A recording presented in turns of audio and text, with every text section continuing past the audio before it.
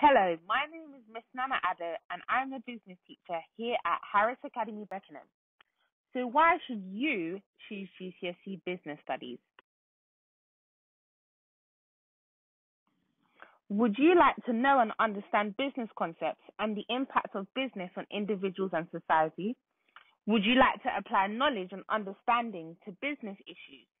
Would you like to investigate and analyze real business opportunities? And would you like to develop as enterprising individuals? Well, look no further because business is definitely the right choice for you.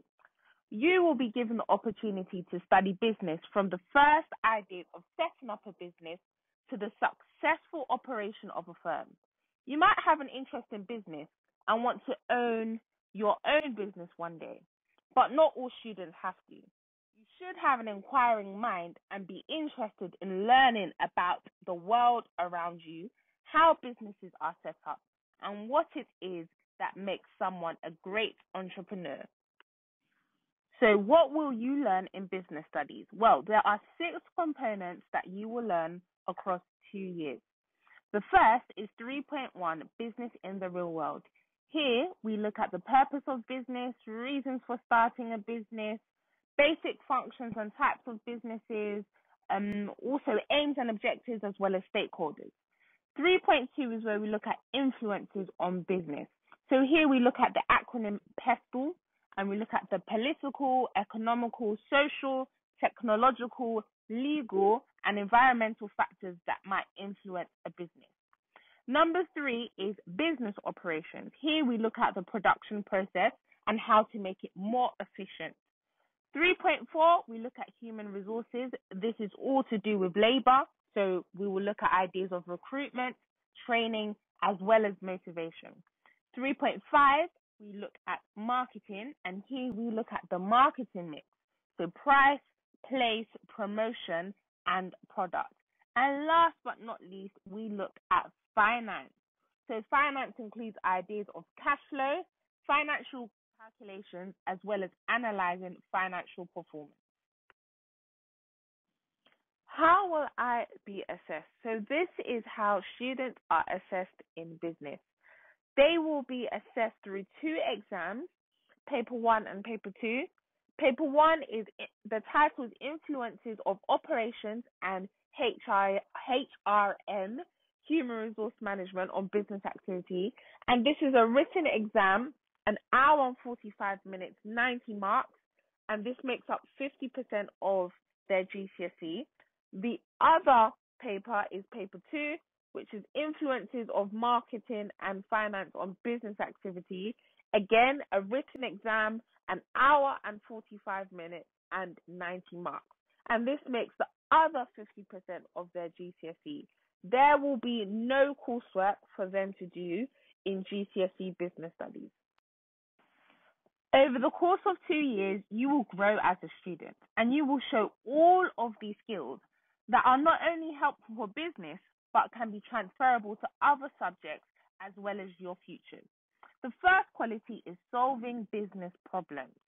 So every student is able to solve problems by using the knowledge that they have. Number 2 is a critical and reflective thinker. This means not just agreeing with everything that you see, especially even sometimes on the news, but questioning if something is right based on business knowledge. Number 3 is an inquiring mind. Similarly, it's the ability to ask questions. Why does something happen? Is it only in one circumstance that something happens?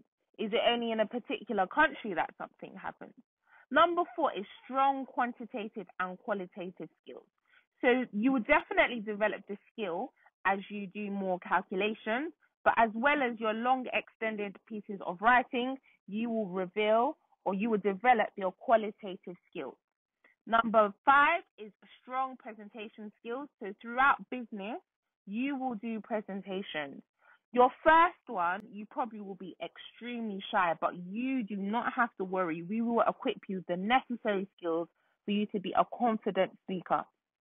Number 6 is making informed judgments. So this is based on evidence, this is based on knowledge, this is based on analysis. And this all results into the last thing, which is confidence. All of our business students grow in confidence. So where does business actually lead you to? So number one, there are several different academic and vocational qualifications that you might take at level 3. So this includes A levels in business, maybe history, geography, economics, and even psychology.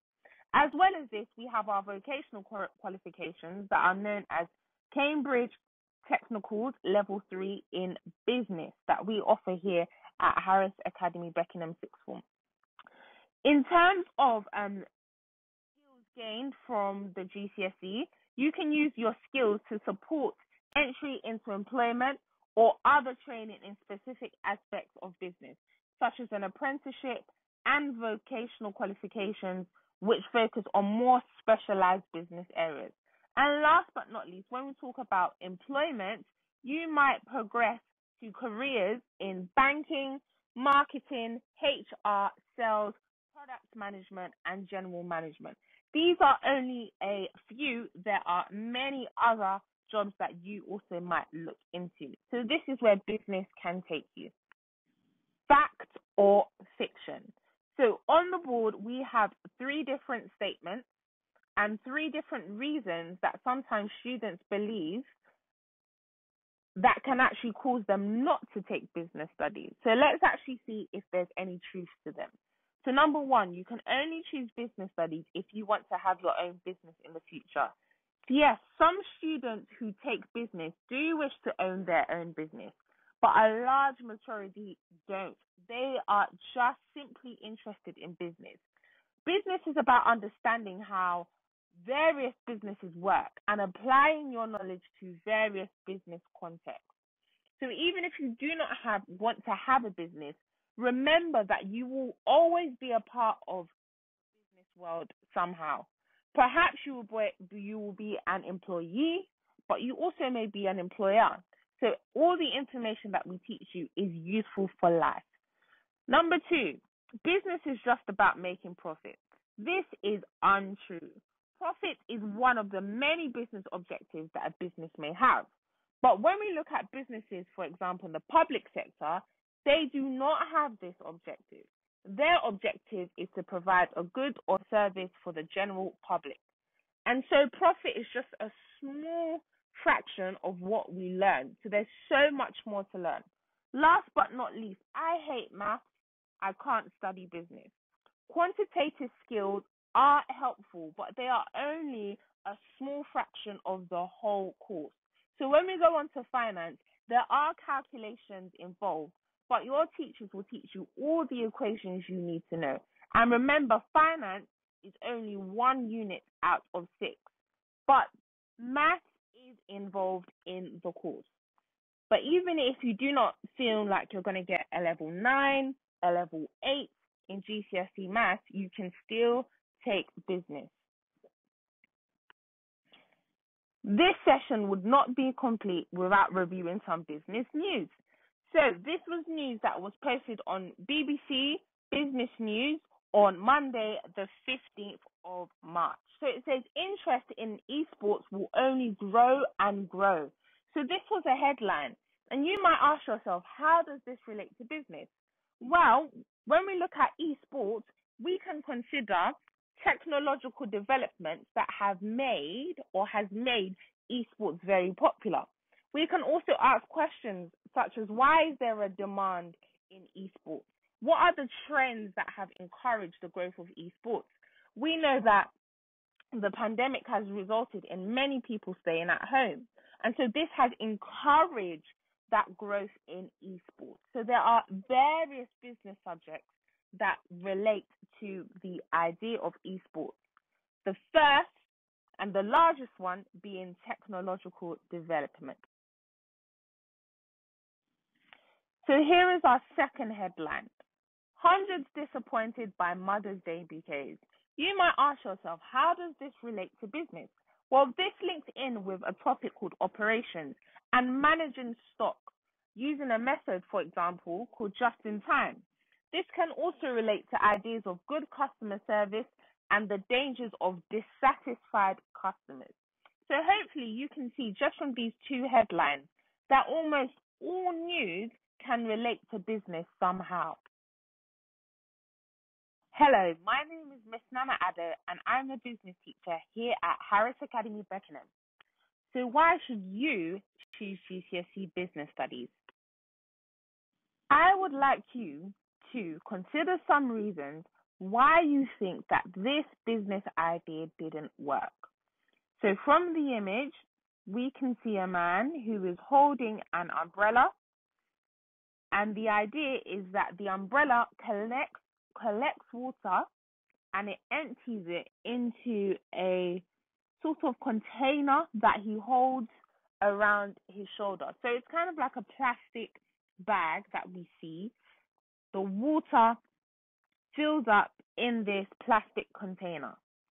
I'm going to give you 10 seconds to think about why do you think that this business idea didn't work?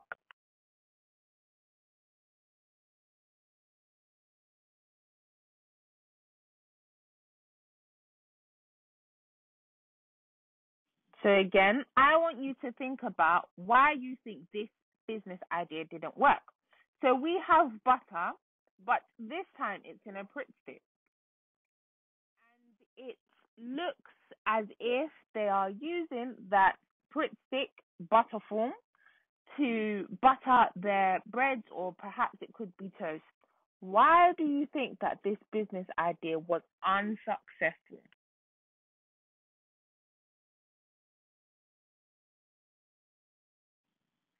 And last but not least, we have this sweater or this hoodie, and it's called the Extra Love Sweetheart Sweet Shirt, and it's $79. Why do you think this business idea didn't work?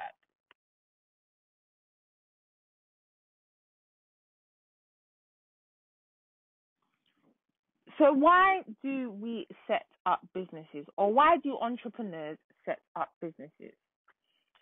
So first of all, let's actually think about what the word entrepreneur means. An entrepreneur is anyone who sets up a business but also assumes the risk of the business. So remember, there is a risk that a business might fail, and that might have some costs or consequences that the entrepreneur would have to face. So every time I say entrepreneur, I just mean somebody who sets up a business but also fully takes on the risk involved in setting up a business. So we set up businesses to satisfy the needs or wants of a customer. This is why everyone sets up a business. They want to satisfy the needs or the wants of a customer. It doesn't matter if you're setting it up to make profit. It doesn't matter if you're setting up your business to provide a good or service to the general public. We are trying to satisfy the needs or wants of a customer. Now let's look at the difference between needs and wants. So needs are those goods and services that we have to consume if we are to live. So these include food, shelter, and warmth. Sometimes students like to add something like a smartphone, but we don't really need our smartphone to live. Now, a want is something that we like to consume, but we don't need it in order to survive. So we like to have these goods and services, but we don't need it in order to survive. These include holidays, our smartphone, entertainment, and other luxuries that we may like but do not need. So in order to satisfy your customers, a business needs to accurately identify its customers' needs and wants. What needs or wants do these businesses satisfy? So on the left we have TikTok, which I think we're all very familiar with, and on the right we have a good, which is the Apple AirPods. What needs or wants do these businesses satisfy?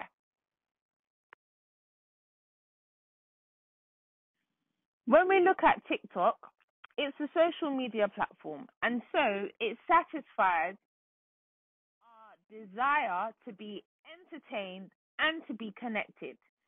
So we want to be entertained, we want to be connected with other people from across the world.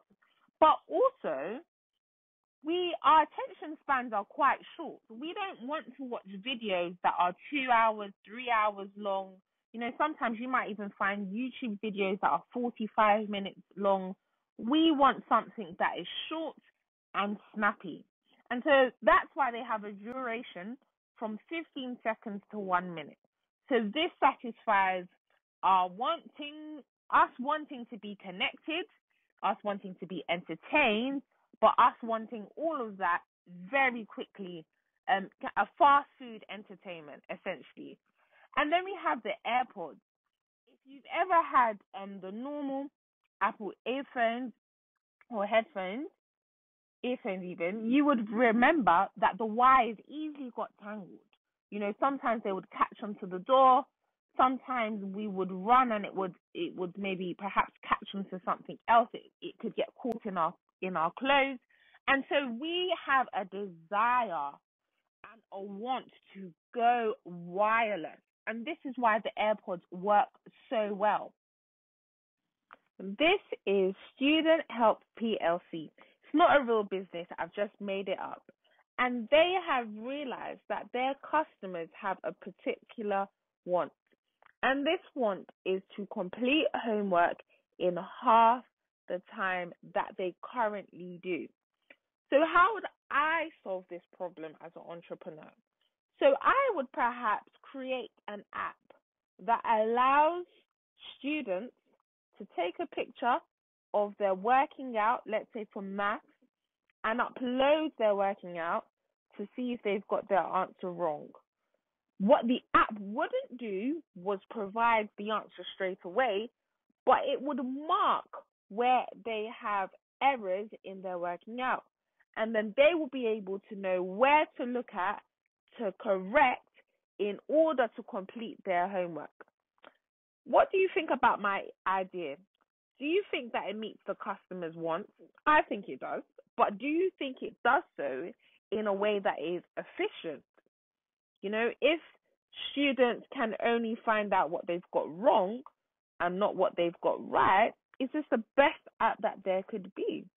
So this is an example of how businesses decide what products they're going to put out. They first begin with what customers want. So now it's your turn to be an entrepreneur. You have 1 minute to produce a business idea that meets the following customer wants. So that's completing homework in half the time. So I'm pretty sure that this is something that students across all of England would love to do, and that's completing homework in half the time they currently complete their homework. So you will need to think of a brief explanation of your idea in less than 30 words. And I would actually encourage you to share your idea with someone at home so they can give you a rating out of 10 on whether it meets the customer's needs, or sorry, even a want, whether it meets the customer's want.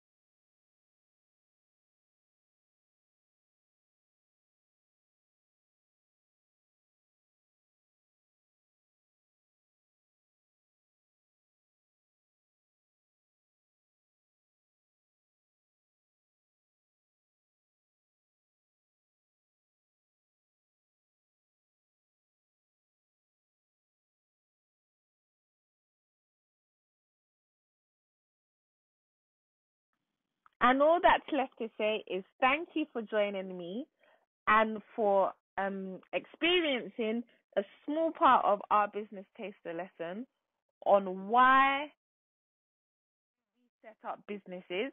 I hope you've understood that number one, the reason why we set up businesses is to meet customers' needs as well as their wants. The difference between needs and wants, remember, a need is something that we must have in order to survive, and want is something that we would like, but it's not necessary for our survival. And last but not least, looking at examples of needs and wants that businesses such as TikTok and Apple with their AirPods, what needs and wants they have met. I hope you've had a fantastic session, and I look forward to seeing you in business in September.